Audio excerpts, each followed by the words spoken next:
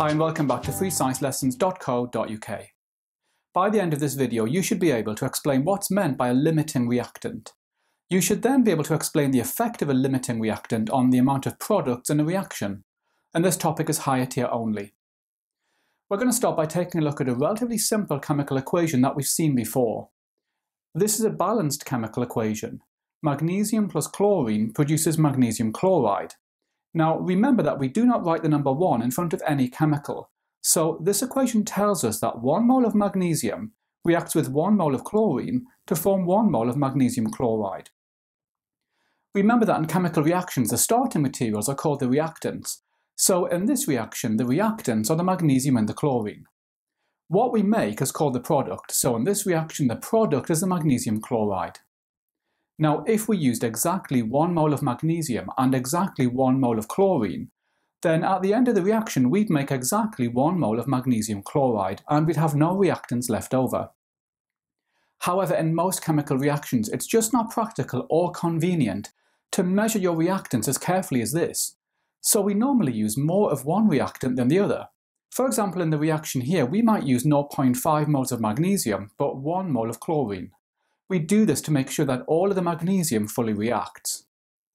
We call the reactant that's fully used up the limiting reactant, and in this case that's the magnesium.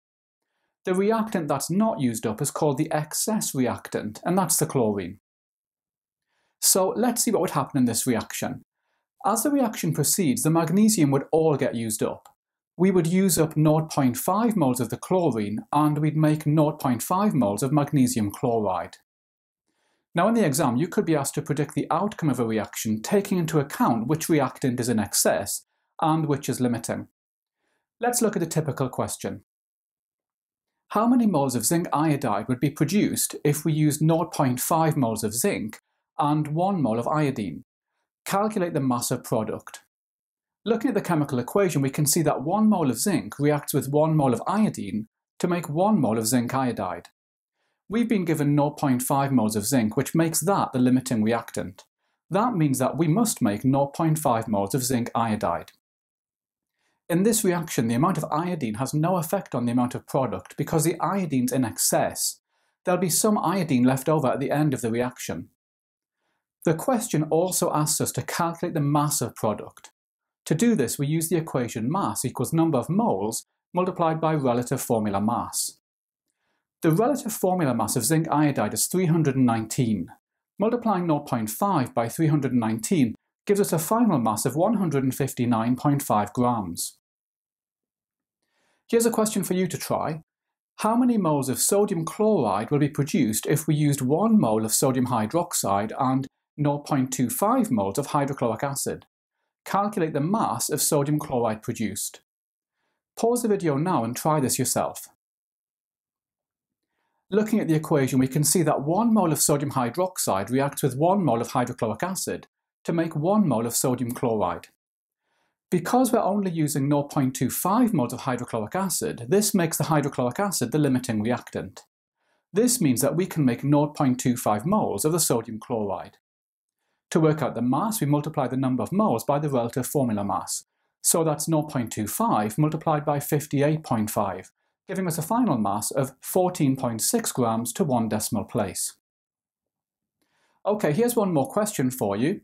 How many moles of copper will be produced if we use 0.5 moles of copper sulfate and 1 mole of magnesium? Calculate the mass of copper produced.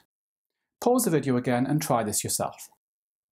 The equation tells us that 1 mole of copper sulfate reacts with 1 mole of magnesium to make 1 mole of copper. We have 0.5 moles of copper sulfate, which means that we can make 0.5 moles of copper. To find the mass, we multiply the number of moles of copper by the relative atomic mass. So that's 0.5 multiplied by 63.5, which gives us a final mass of 31.75 grams. Remember that you'll find plenty more questions on calculations involving limiting reactants in my revision workbook, which you can get by clicking on the link above. Okay, so hopefully now you should be able to explain what's meant by a limiting reactant. You should then be able to explain the effect of a limiting reactant on the amount of products in a reaction.